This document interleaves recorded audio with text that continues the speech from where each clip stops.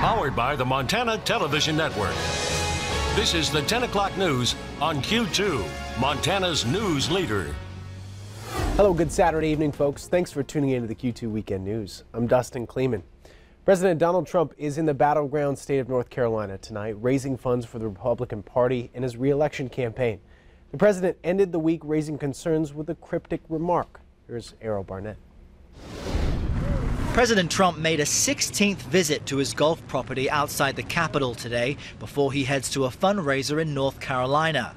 On Twitter, criticizing 25 years of American diplomacy with North Korea, saying sorry, but only one thing will work. But President Trump still has not clarified his puzzling comments to the press, heading into a dinner with military leaders and their spouses Thursday night.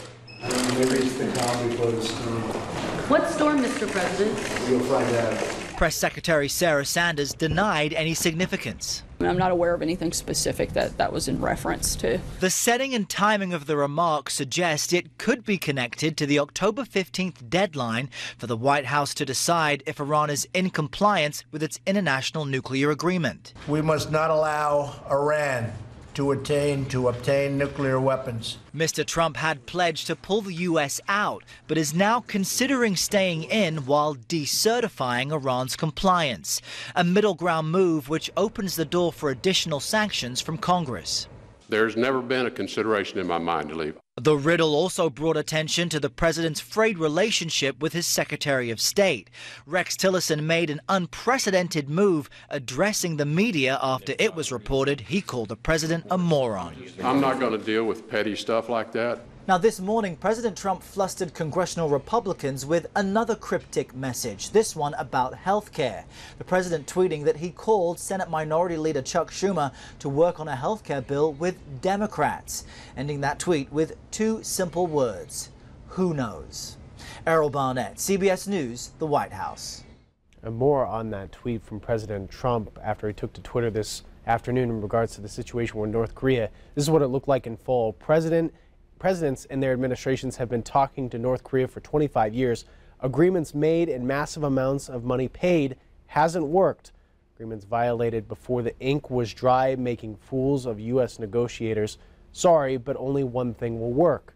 The president did not elaborate on what he meant. Hurricane Nate is on the move after making landfall in the Gulf Coast. The storm is lashing South Mississippi with powerful wind and relentless rain. Courtney Zabowski has the very latest from Gulfport, Mississippi. Hurricane Nate's heavy rain bands pounded Coden, Alabama Saturday night. The storm made landfall as a Category 1 hurricane with 85-mile-an-hour winds in the mouth of the Mississippi River. This is a nighttime storm. Nighttime storms kill people.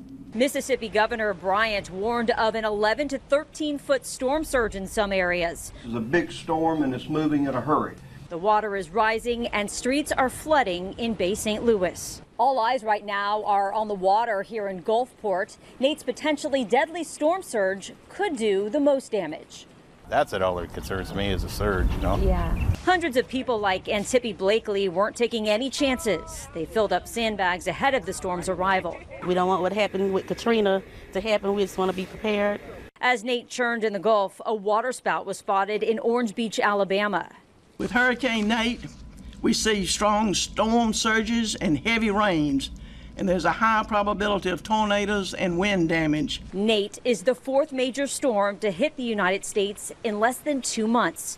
Courtney Zabowski for CBS News, Gulfport, Mississippi.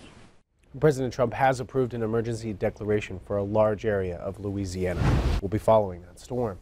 In our area, some rain for the region. Our friend Rob in to break it all down and where we're headed. Yeah, we've got some rain, and that sort of skirted in with a little weather pattern that's moving across the state tonight, tomorrow. So I think anytime we get a little bit of precipitation, that's a good deal.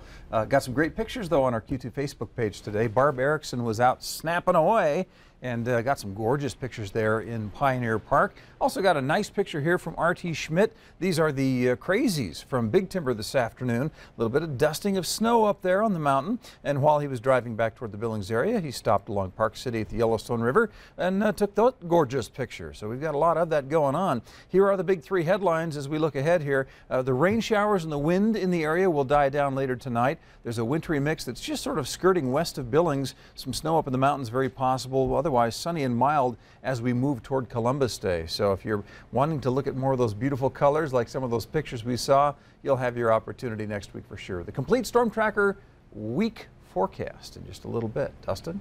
All right, Rob, thank you very much. The totals keep climbing in our Montana Wildfire Relief Fund efforts. MTN has teamed up with the Montana Community Foundation, which I'm sure you're aware of, to help those impacted by the devastating 2017 wildfire season. Today, we received over $1,000 to push our overall donations to over $422,000. If you would like to help, we have more information right now at ktvq.com. Community of Big Sky and Yellowstone Club have been dealing with an intruder lately. It's a black bear who weighs in about 250 pounds. It's been breaking into vehicles and homes, according to the Gallatin County Sheriff's Department.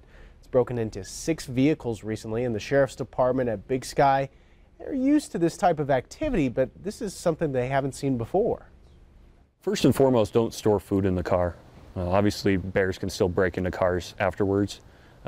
Even if there's food in the car with it locked, bears can still break the window. I would just advocate that people remove all foods, any sort of temptation from the vehicle.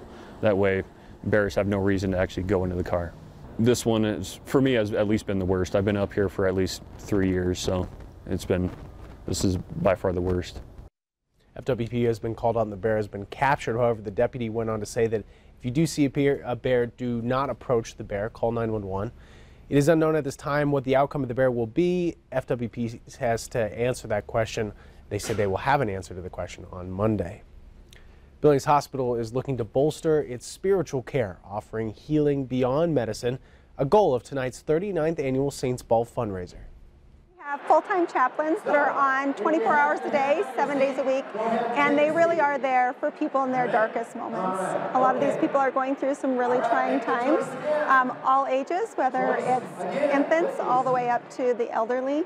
It's very important to have these services. They provide comfort and healing and are there during a really trying time. More than 1,000 took part in the City of Angels Saints Ball to help raise money for St. Vincent Healthcare's spiritual care program. The program has trained chaplains who are a source of support, guidance, companionship, and hope during a patient's journey. St. Vincent staff says the program is powerful when combined with the clinical excellence of medical experts. The goal tonight is to raise more than $1 million to benefit that program. Billings boy honored veterans with green lights in his neighborhood this past year, and this afternoon the veterans came back to thank him. Veterans of foreign wars gave him the Patriotic Youth Award and a bicycle in appreciation. Back in June, the 9-year-old Rylan Scheidster brought 64 green light bulbs and rode them with his bike to pass them out in his neighborhood. The green light bulb, it symbolizes hope, renewal, and well-being.